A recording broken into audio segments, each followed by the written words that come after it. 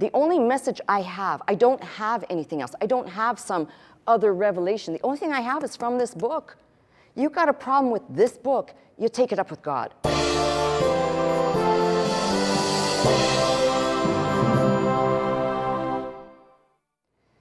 This is not the type of ministry where I tell you if you don't give, and we don't take in X amount of dollars, and if you don't do this, and if you want this program, and I just tell you this is your responsibility, and the ministry is also your responsibility. In that if you don't take care of it, let's just say I'm one person and I can't take care of everything. And yes, I have staff and there are volunteers, and they can't take care of everything as well. It requires a whole community of faithers to be connected and to say, this matters to me. Not because it may go away, but it matters to me because I've been called for a purpose. Not all have the same purpose, but I can tell you this, everybody has the capacity to just listen. Just listen. And then something great can happen when we push ego and pride aside and we realize that the Bible is not the type of thing like in today's society when you hear people talk about the Constitution and people treat it like abstract art to try and determine what they think the founding fathers meant, their intent, which is always the legal battle when the higher courts take over and it's going to be something to be settled where we hear people say something that is moving and evolving with us, but it hasn't moved or evolved because, let's be honest and let's not lie to ourselves, we have evolved as a culture. I don't really know that we've evolved, but we have, in some form, I can't even call it progress. But what I'm trying to say is it's something that should never be discussable. If that's the document we say represents our country, then it's just the way it is. And you can say, well, but what about the things that don't fit into it? The reason why I'm using this analogy is because a lot of times people would like the convenient subjectivity to decide. And this is one area where in God's book, God says it's not even discussable. Now, why do we do it? You see, we can make the same application of what we do with the document of our founding fathers and any articles related that were amended. But when we come to some book like this, we can say, well, it's a matter of private interpretation. Well, the Bible clearly says there is no scripture that is of private interpretation. So when God says, this thing that I ask you to do, which is first and foremost, trust me, faith in me, not me, God. Secondly, to recognize you're not your own, you're bought with a price. That price came at the expense of sending his only begotten Son to shed his blood, to save our souls and to reconcile us back to God if we would indeed trust that he was, is, and when he returns will be Savior, Deliverer, Redeemer. So it's highly important to me that I just kind of tap people on the shoulder a little bit and say, don't deceive yourself. You can play that game with your friends and your family, but when it comes to God, it's like saying, you got to put it all out there, which includes being honest with yourself if you are not participating, but you like to glean from the master's table, from the book, and say, but I don't have a responsibility. You deceive yourself. It is not subjective. Now, I know I've told you this argument before, and I'm just going to do this now because it fits right into just before we take up the offering.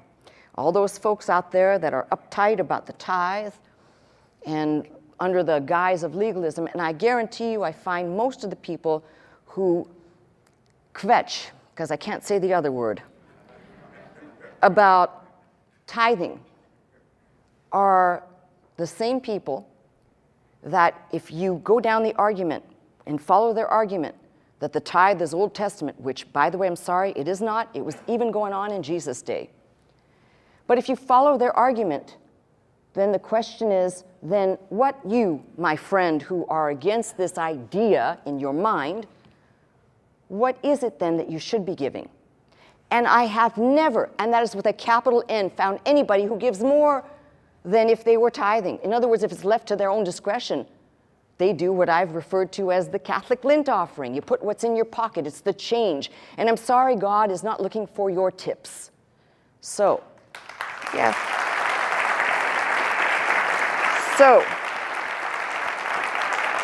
When I tell you about the grace of giving, that is not under coercion. That's not saying, hey, if you don't give, I'm doing my part in telling you why people who have heard the gospel have a responsibility. The Bible says if you know something that God has revealed and you choose to turn your back from it, you are more guilty because you knew better. This is what Romans talks about. So I don't want to hear anybody and their arguments about, oh, the tithe. Figure out that if you're going to complain about the tithe, which is 10% over all of everything, then be sure to be giving more than a tithe, more than a tenth, for those people who have an issue with it, because my Bible also tells me, in the New Testament, God loves a hilarious giver. And the people who kvetch about the tithe are about the cheapest, driest in their generosity, in their kindness, not just towards the Lord, but to their fellow brothers. Those are the people, my friends, who I find to be the most malicious attackers out there on social media, because they can hide behind their computer, but they cannot hide from God. And that's why some people say, don't you want to do something about stuff you hear and you see? Well, no, I only have to worry about my responsibility is putting the information out there. You choose to decide what you do with it. That's pretty fair, isn't it? Yes. And no one can say in the sound of my voice, because I'm looking at myself at 51, and there's a lot less room in front of me than there is behind me. That I'm sure of. So I want to make it clear to every eardrum that can hear me in the sound of my voice. Let it never be said that I didn't tell you or I didn't share with you what God, not in the Old Testament, but through and through, has been saying. And as I said, I don't know how you could consider the tithe Paul's hilarious giving. Do you think limiting your giving is hilarious? Do you? Because hilarity is done in such a sense where it's an outpouring. So I don't want to hear any of these people, because their argument is always the same. It always falls flat. And the only thing that it does to me is it lets me know that there are a lot of people who are turned over, delusional, and believe a lie. And the Bible says those people are damned. I'm just the information bearer. I don't pass judgment on you, okay? So let it be said that I warn the folks out there, and I'm talking about those casual folks because it is those folks that essentially have the capacity beyond the regular core of givers to participate. But for whatever the reason, whether it's because they're not here and they think nobody sees, so it doesn't matter.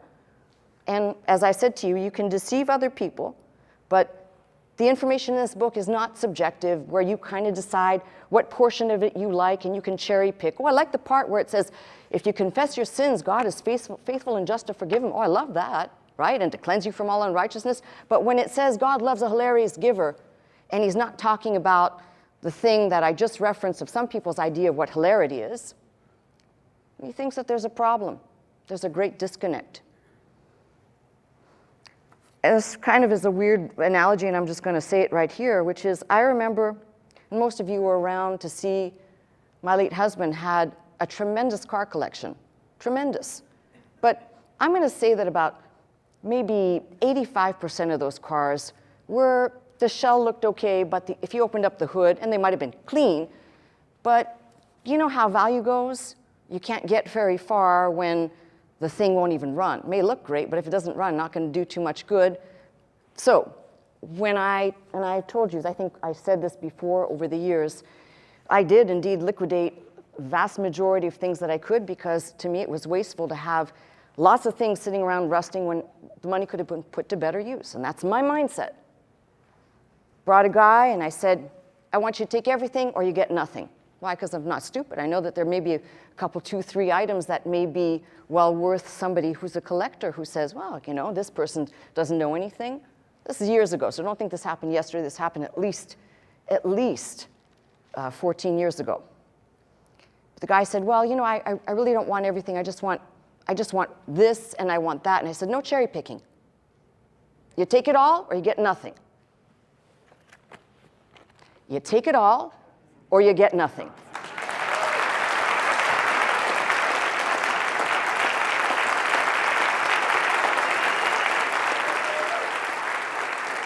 You may be seated.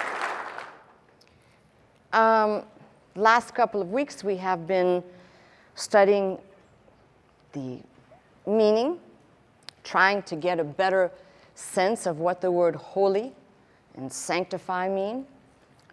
I've been laying some pretty heavy stuff on you, so I thought today is a good day to kind of add a dimension to what we're looking at without going too heavy, which is really good for me and probably really good for you. All right, so let me just say a few words on what I've called the difficulty, and it is the difficulty. And the difficulty of translation, especially with the Hebrew language. Now, those of you who studied Hebrew with me, we saw this, so the folks that did, you already know what we're dealing with.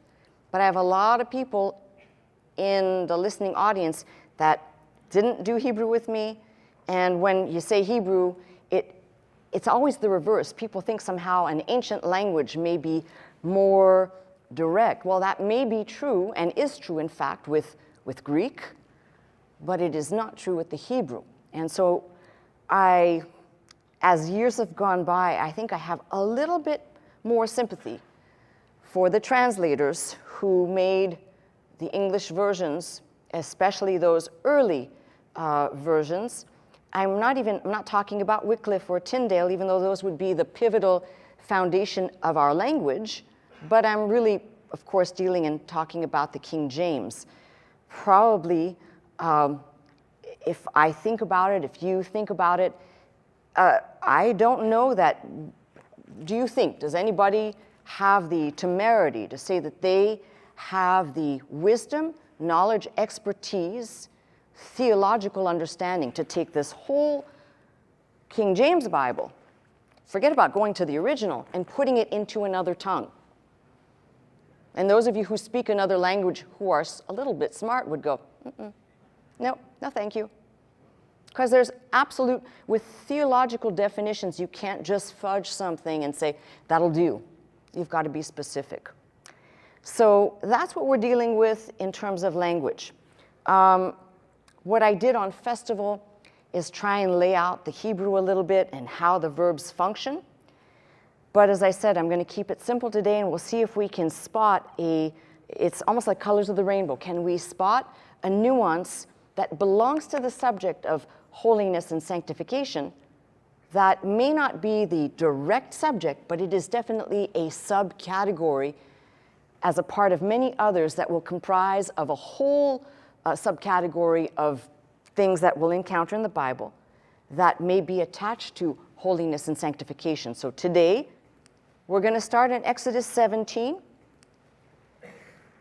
and I'm going to read just 7 verses. Exodus 17, verse 1. And all the congregation of the children of Israel journeyed from the wilderness of Sin after their journeys according to the commandment of the Lord, and pitched in Rephidim. And there was no water for the people to drink. Wherefore the people did chide with Moses, and said, Give us water that we may drink. And Moses said unto them, Why chide ye with me? Wherefore do ye tempt the Lord? 2 things that will be referenced in the name of the place later. But he says, Why do you chide with me, and why do you tempt the Lord? And the people thirsted there for water, and the people murmured against Moses and said, Wherefore is this that thou hast brought us up out of Egypt to kill us, and our children and our cattle with thirst? And Moses cried unto the Lord, saying, What shall I do unto this people? They be almost ready to stone me. I want to just stop there and say a commentary which is not relevant to my message, but what I just read, is kind of how I sometimes view people in this day and age.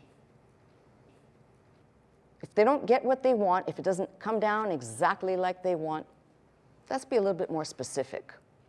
Really, now, I'm not referencing you and insinuating you at all, but the church in general has been carried away with this, the people's demands, what we want. And that's why the church has leadership over the course of maybe 100 years, has succumbed to that. What I've called the syncretistic engraft the world onto the church, because that's the only way that people will say, oh, that's important. And because there's very little respect in this day and age for the things of God. But what's interesting here, when I read this again, I realized that, the people were ready, as Moses said, to kill him. But, let's forget about the fact that Moses was the vessel that God used to deliver the children of Israel out of Egypt's bondage. Let's forget the fact that it was in Moses' hands, the rod, in his ears, the words directly from God to him as commandments to be carried out, to show the various miracles in the hand of God. And these people still, after all they have seen, and they saw many miracles, including the plagues, all the deliverance, and if you just kind of look back at the chapter before, you got the manna and the quail that God makes rain from heaven for the people. And I sometimes think that's the way we are. It's never enough. God could bless us with 1,000 blessings. We'd be griping about the 1,001 we didn't get. Here, the people are saying, did you bring us out of Egypt to kill us here? Because we're dying of thirst. Now, this is the wonder of it all. Moses was just the messenger. You know the expression, don't shoot the messenger? He's just the messenger. And yet the people, Moses says, he's aware, the people are ready to stone me. And the Lord said unto Moses, go on before the people, take with thee of the elders of Israel, that thy rod, wherewith thou smotest the river, take in thine hand and go. Behold, I will stand before thee there upon the rock in Horeb, and thou shalt smite the rock, and there shall come water out of it, that the people may drink. And Moses did so in the sight of the elders of Israel. And he called the name of the place Massah and Meribah, because of the chiding of the children of Israel, and because they tempted the Lord, saying, is the Lord among us or not? So you can see here there are several issues. Disfaith on the part of the people, which, by the way, was why they were wandering in the first place. It's not because Moses didn't have a GPS and he couldn't figure out the way to get there directly in 40 years. Then we're talking about another 40 years. So very clearly, the main thing, what the King James is translating, chide in verse 2, and tempt. These things that obviously are very offensive. So the place is named after chiding and tempting. These two Hebrew words are to describe strife, the waters of strife, or the people striving, and the waters, as we know, actually my margin says temptation and the waters of strife. So there you have those two words.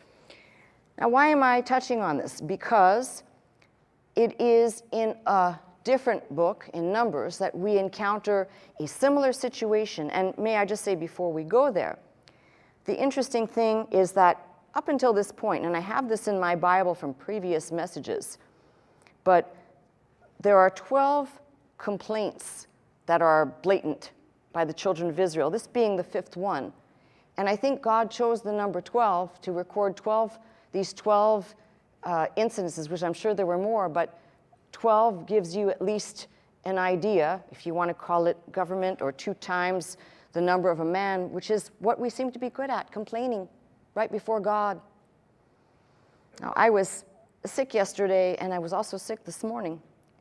And the only thing I could say was not to complain, was to say, thank God it wasn't worse. And I know that the Lord will make me better.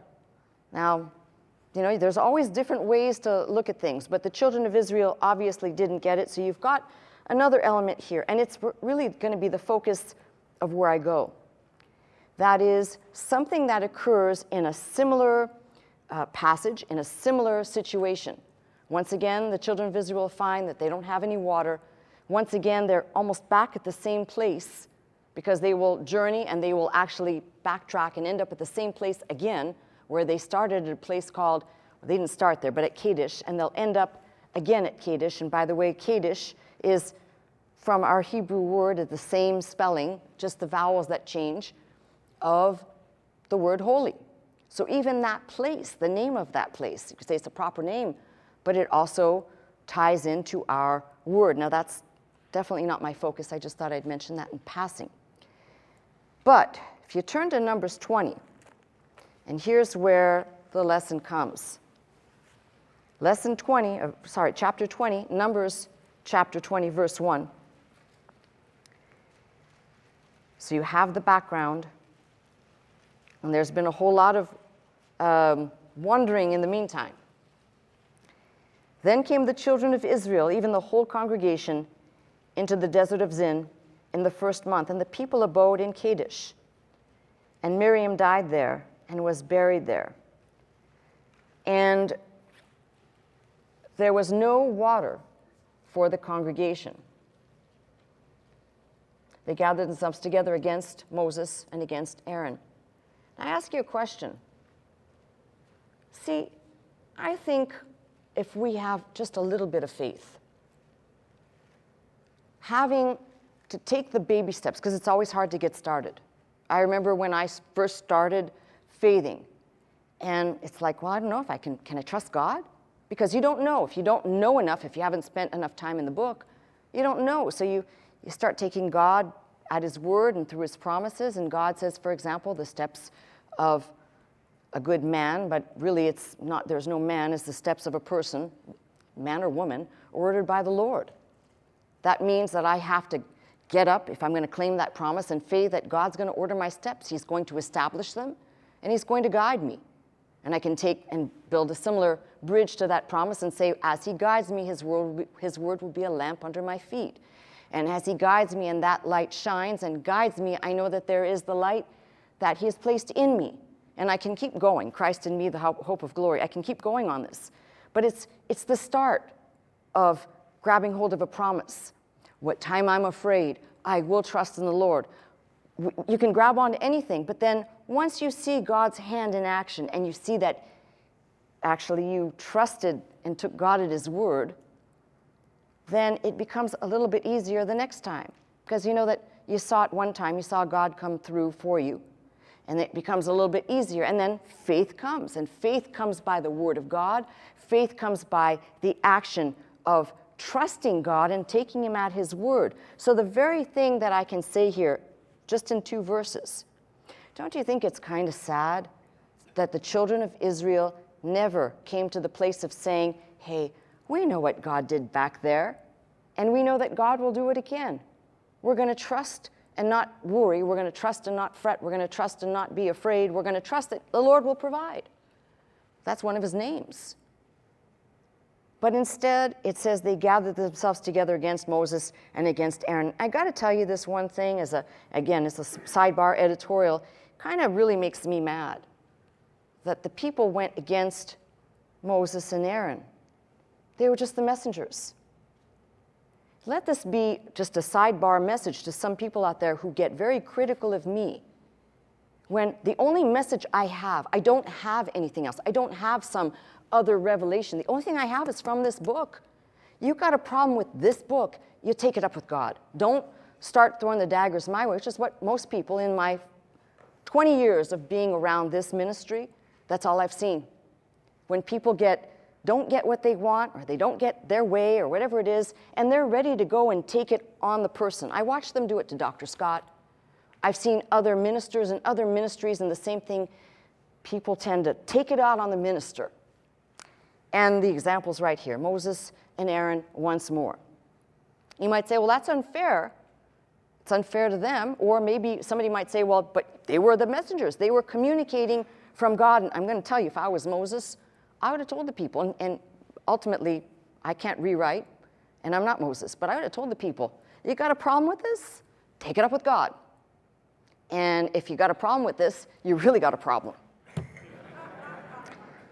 But that's not the way this happens. The people, verse 3, chode with Moses, spake, saying, Would God that we have died when our brethren died before the Lord. And why have you brought up the congregation of the Lord into this wilderness, that we and our cattle should die there? You notice how they're phrasing this. Why did you do this? That's why I said, unless I tell you I've got a personal opinion for something, take your issues up with God. Do me a favor. All the people who gripe about stuff, take it up with God. You talk to God about it. That's not because I don't want to hear your problems or your issues, but after a while I recognize that God has repeated himself over and over and over throughout 66 books. You're going to find repetition. One of them is rebellion. The other one is disobedience.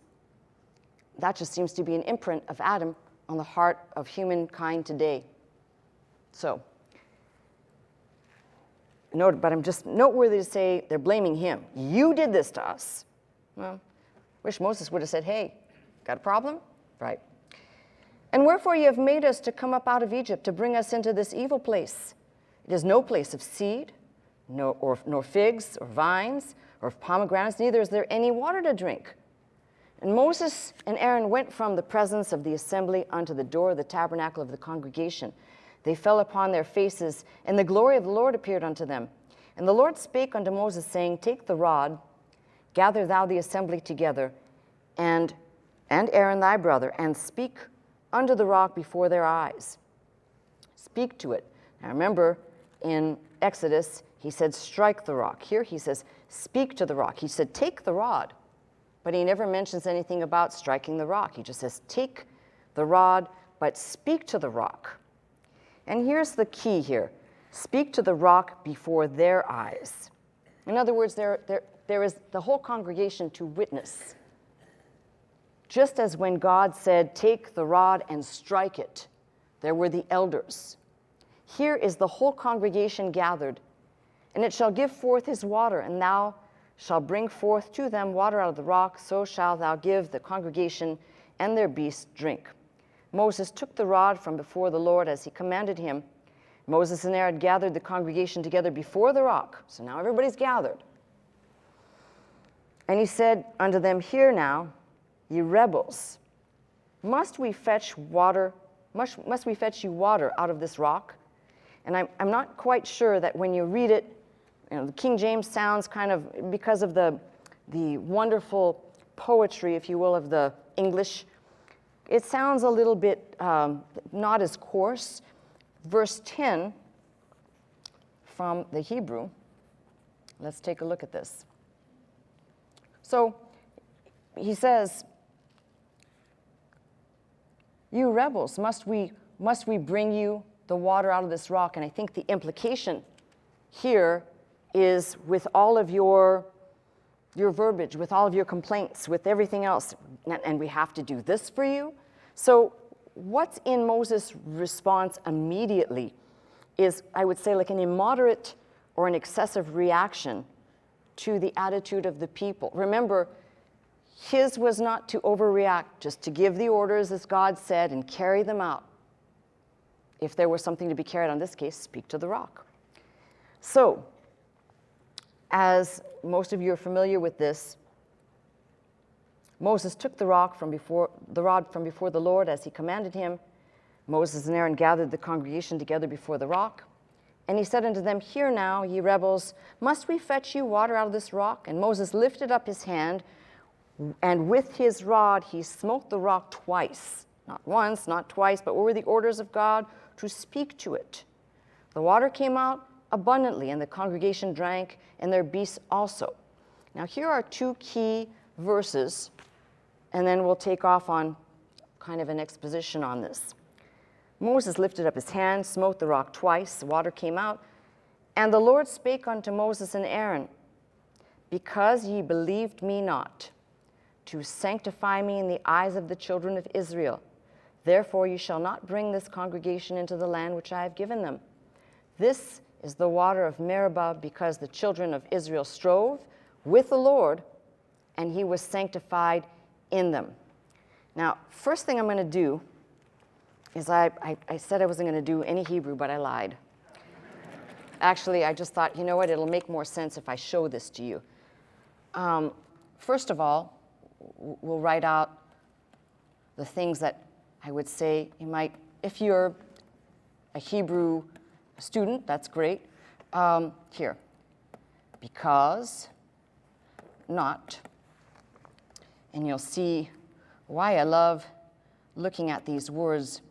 They have a better sense for me in Hebrew than they do as they are translated in English, confusion of belief.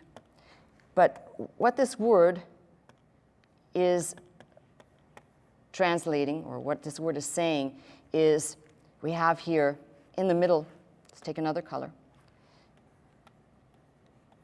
We have the letters for amen, right? So let's make up something here, and let's say amend. Because not you amend me, God is speaking, right? So we're going to have our word, our Hebrew word for holy, in the middle of this word. And let's do that like that. That's my yod. I'm very sorry. It doesn't look like one. It looks like a mistake, but it is not. All right, let's take a look at this word, and let's see. So that's kind of interesting. This is our word, and the letters, Kof, Daled, and Shin, for what is being translated in your King James, sanctify, to sanctify me in the eyes of the children of Israel. So the whole verse should read, that whole passage should read as such.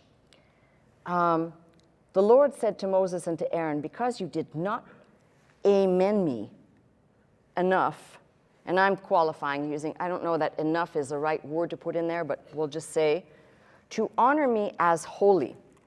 So here we have the words holy, or the word for holy, but it is in the hifil infinitive, which, not to get too technical, but it also means it's in the construct. So this word would be attached to the next word it follows. You don't need to know that for this purpose today. All I want you to know is how I might translate this in a free flow, so it's not verbatim, but because not you amend me, the lamed, to honor me as holy. The Lord is speaking now. To honor me as holy. Therefore, in the eyes, in front of the children of Israel, therefore you shall not bring this congregation into the land which I have given them.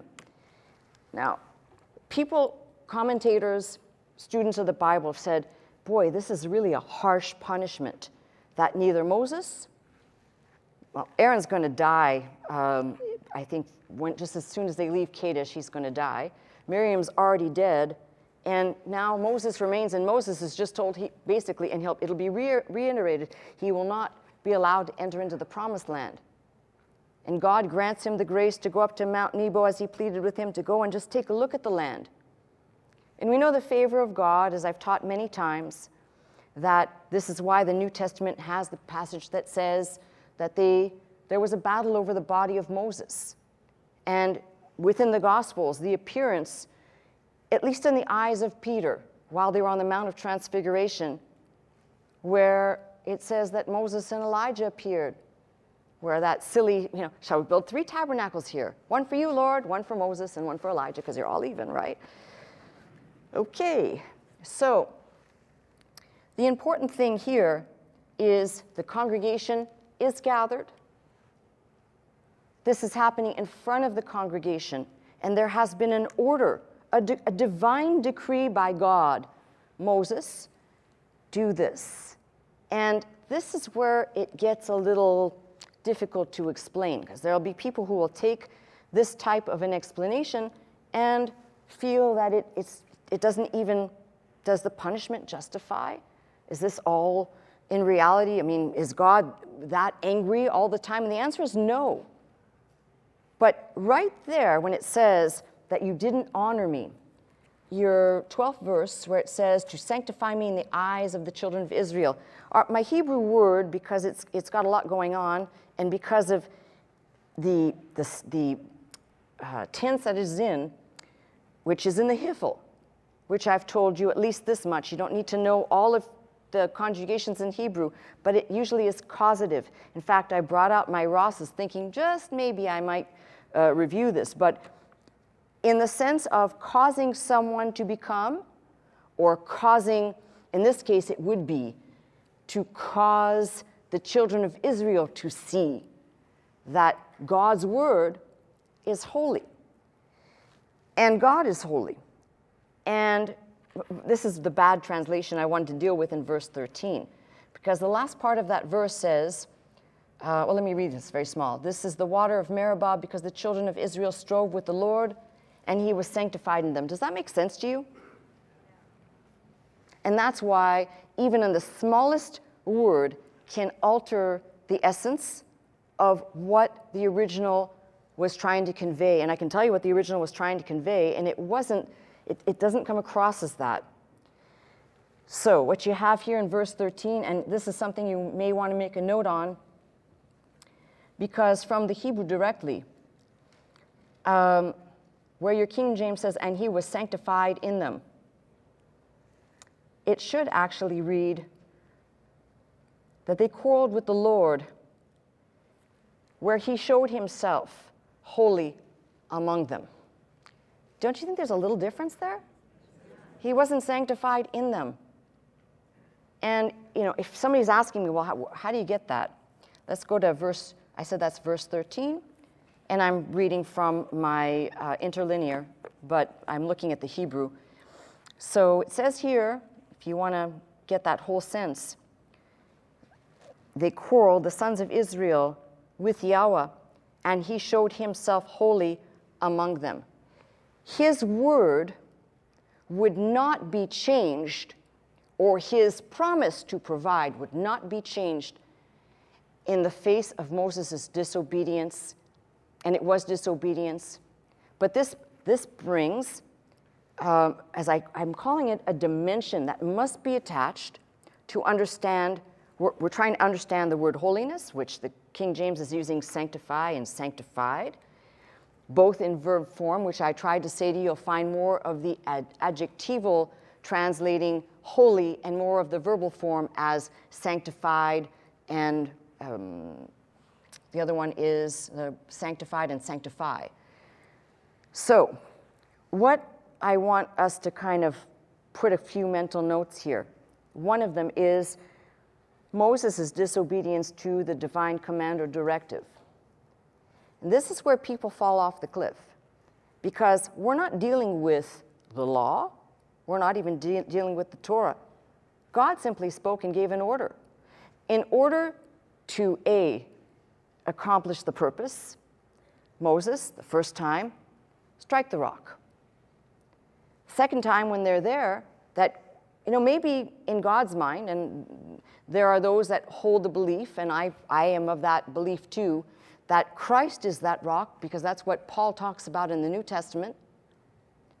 And the striking of the rock was only done once. Christ only died once.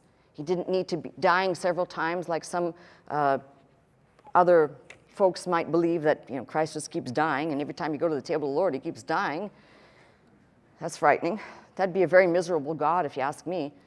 But apart from what I just said, there is this, it is a lack of amen. Now, I believe that you're going to kind of have to press the line a little bit with this. But not necessarily the children of Israel, because God knew the children of Israel. But I think the surprise comes, and I'm not sure that it really surprised God, but the surprise comes when Moses actually loses his temper a little bit because of the people. And instead of doing what God said, his actions were reactionary to the people. You bunch of rebels, you're putting this on my back. Now, you can say whatever you want, but I'm going to say the key lessons that I glean out of here: the impartiality of the administration of God's plan or his will or his word, which should bring us to the mindset, it is, even though it is Moses reacted, he still mishandled the word of God. You know, when we talk about today, when people wrest the word of God and they twist it to try and fit a meaning they want, Moses still wrested the word here, because God said and God spoke, but Moses did otherwise. Now, God still made good on his word, because it says the water flowed out of the rock, but the punishment meted out was, he said, no one's going to enter into the promised land.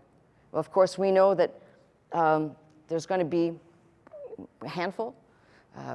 Caleb and whatever band goes with him, that's about it. So kind of interesting, very, very sad that people will make commentaries on this and say, well, you know, that's very harsh of God. But I do understand if you're looking at the Hebrew as I've just described it in these two verses, they didn't amen God enough to, and this is why I said it's a dimension, to, if you want to say it this way, to declare God to be, or to cause God to be seen in the eyes of the people, not for the control they might have had over the people, but because God spoke something, obedience to the voice of the sayer carried it out, and it became, and therefore it would be holy. And the right translation of verse 13, when it's, instead of saying, and he was sanctified in them, this is where he showed himself holy among them. My word, God speaking, my word will not be disrespected, is what God's saying there. And we talk about the word holy and the holiness of God as an attribute of God, as a dimension of God. So when God says, because you didn't amen me as to honor me as holy in front of the people, it wasn't that he was saying do reverence, but I gave you my word and you disobeyed. And this happened all in front of the congregation. So a dimension, I want to put this in a nutshell and kind of tie this up. In a nutshell, what you have is when God speaks and says a thing, just like in the garden, just like when he created. Let's go all the way back there again, when God spoke, and out of nothing, everything. And you can say, well, the matter could have rebelled. Well, I don't know. It could have, but it didn't. I'm assuming that's if something has a will of its own. Let's talk about Adam and Eve. God gave a word concerning one tree in the garden, said everything else, you can have everything else, but this one tree do not touch. And I've said, although that tree, there's no word to qualify it as holy, it was a holy tree. God said, don't touch. Everything else you can have, this one thing you cannot. How about the place where Cain and Abel were supposed to offer? And all offerings are holy unto the Lord. So even back then, before the law, before any description, I'm sure they had been given an order by God. This is what, when we look at the two brothers offering, the voice of the Lord expressed displeasure in the one that was not following. We don't have these instructions, but obviously and clearly God said, this is the place, this is how you offer. And you just keep going. You can keep looking at a diversity of people in the Bible, go all the way through the Bible. Lot's wife, don't turn back, you're turned into a pillar of salt. Now, if you believe that, and I actually think she must have turned into a pillar of salt, but if you believe that, I'd say once more, when God says a thing, it is. So being obedient or disobedient plays a big part, we'll call it a dimension, of understanding holiness and sanctification. Put it to you this way, if somebody is going to do the opposite of what God says, or wrest it just a little bit, do you think that God is going to say, and I'm pleased with that?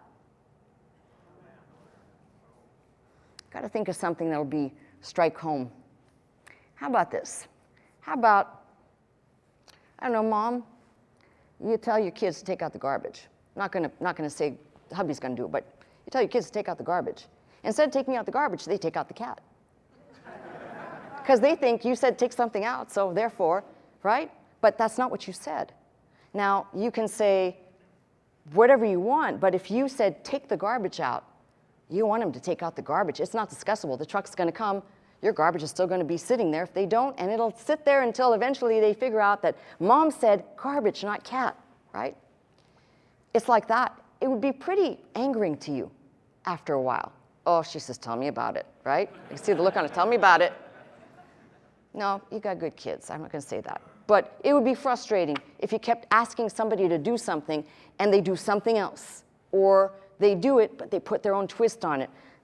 In my own personal administration of this ministry, nothing has driven me more insane than people doing what's right in their own eyes because they think whatever they're gonna do, it's right. And Pastor will love what I'm doing because it's a good thing. I meant a good thing by doing this.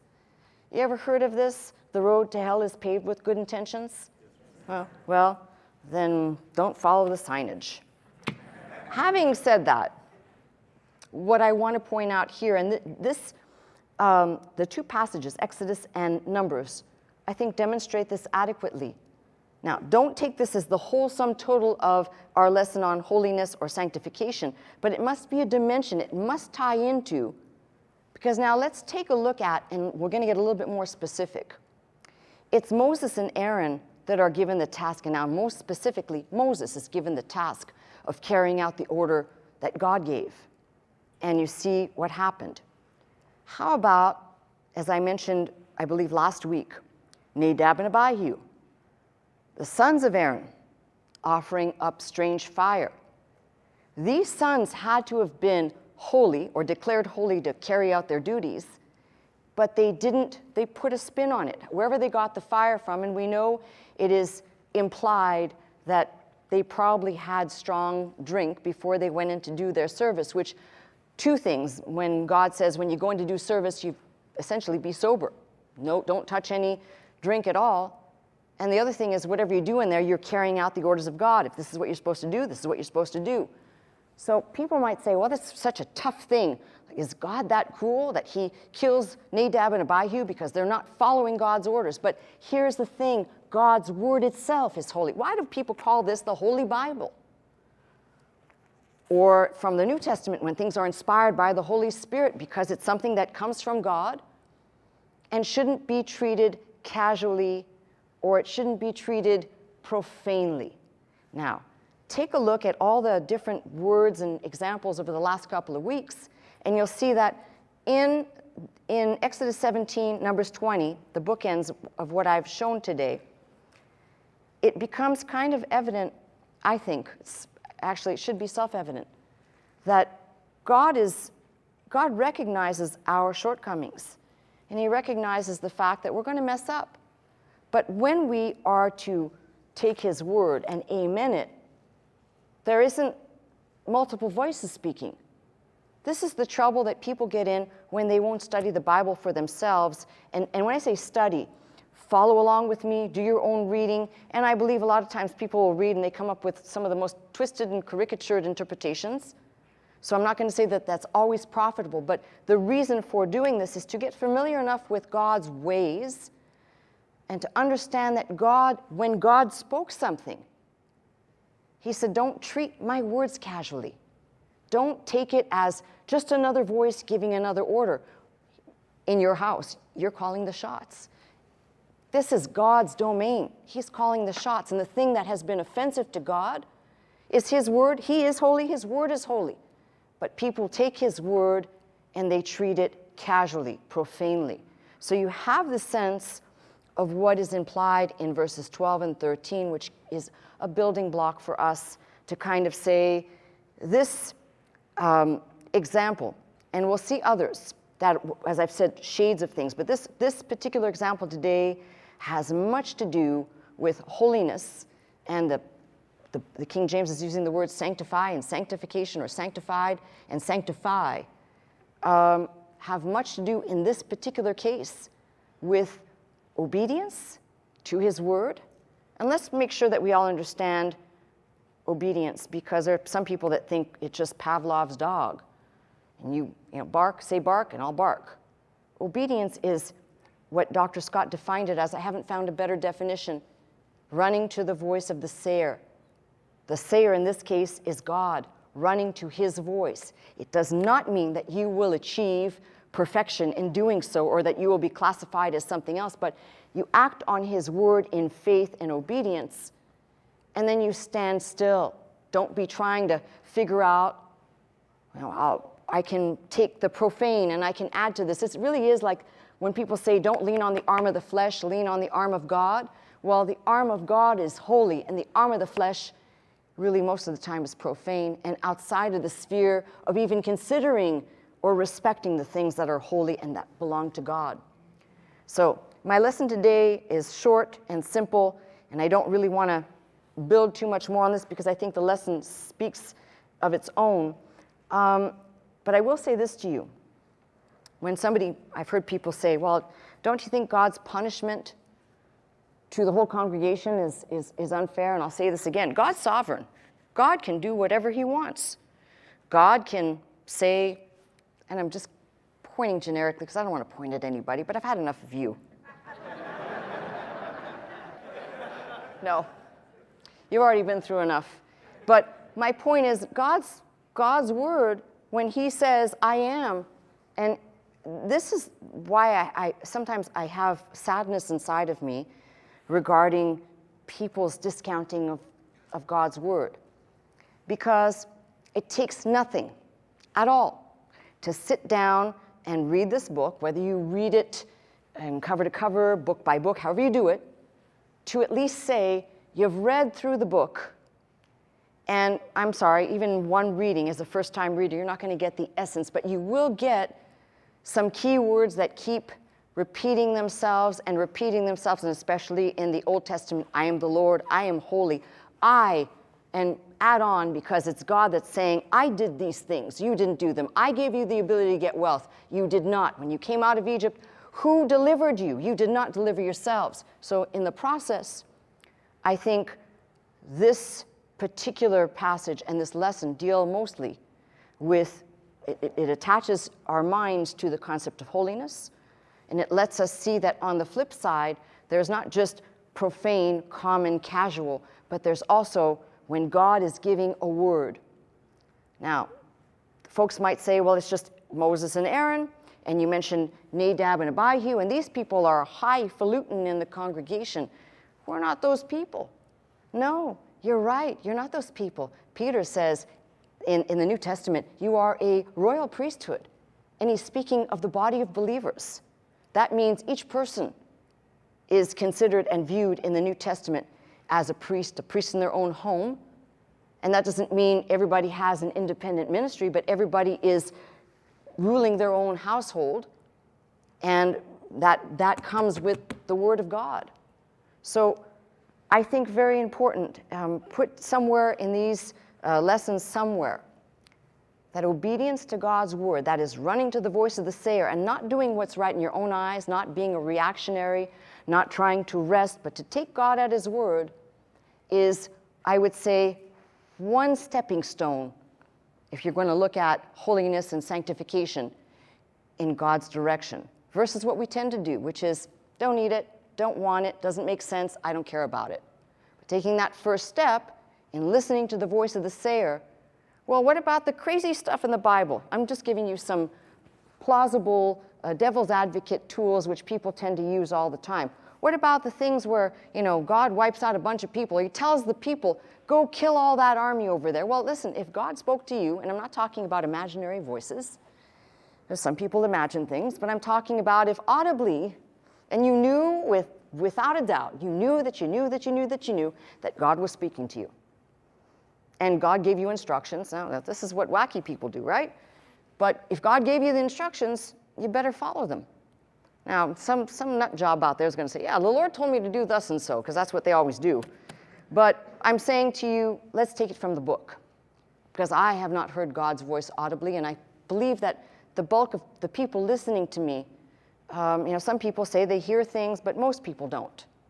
So what we can hear is what we read and what we see and what we glean out of the book. Obedience is better than sacrifice, and rebellion is as the sin of witchcraft. And when we're taking and handling God's word, it is important to not wrest it. That's why I said to you, I put the information out there. You take it.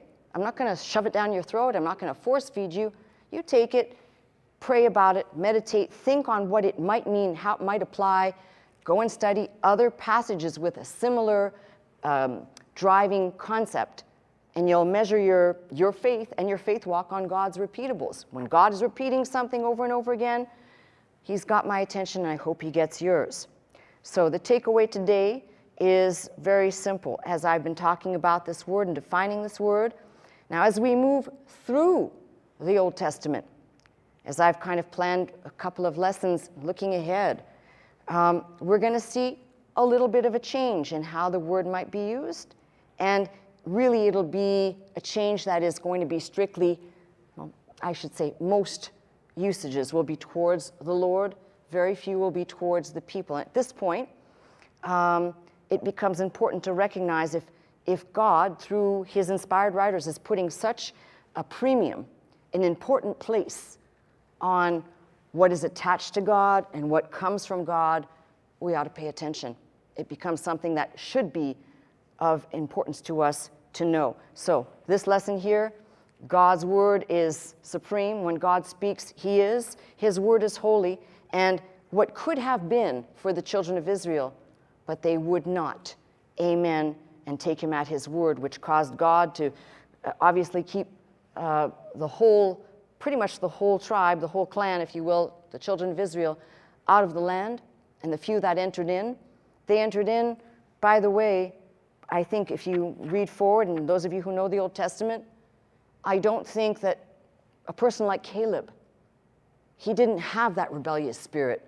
If God said, go in and do this, he might have had a little bit of fear, but his great proclamation, give me this mountain, an old man, but he had enough sense to have the faith upon entering in, although there was a little bit of, oh my gosh, what are we going to do here with those that saw everything going on in the land. The faith that comes from this individual is the faith that God's looking for in each and every one of us. Take God at his word, trust him, run to the voice of the sayer, and that is almost, as I said, the first step in understanding how God views our reception of his word and his command. For if he is holy and our ears are turned to the Holy One, believe me, if you really view him as holy, you will be running to his word and running to what he has decreed, asked, or promised. Really, it's very simple. God just says, take me at my word. There's your choice. You can make it today. You can take God at his word and say, I amen what God says, and I'm going to stand on that. Or I choose to do otherwise. And again, the consequences for disobedience in the Old Testament are quite severe. Somebody said in a commentary, the God of old, this is that separation of the God of the Old Testament versus the God of the New. No, it's the same God dealing with the same kind of people throughout the generations. Because why? Even when our Lord Jesus Christ came, people did not believe that he was who he said he was, even though he showed with many mighty miracles and power and the things that he taught. Even the rabbis were blown away, but they said, it can't be. We still have that today. So I'm asking those of you who read the Bible, keep growing in faith and keep trusting the Lord and keep walking in his word, running to the voice of the sayer, pressing close to him. That is the first step when we talk about sanctification. Not complete sanctification here, but at least that partial beginning. That is the work that God begins that will go on through your entire life until you are, as Thessalonians says, wholly sanctified over there on the other side. Until then, we'll keep chiseling away at what exactly this means for all of us. In the meantime, that's my message.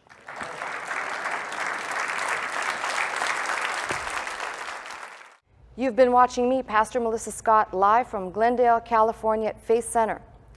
If you would like to attend the service with us Sunday morning at 11 a.m., simply call 1-800-338-3030 to receive your pass.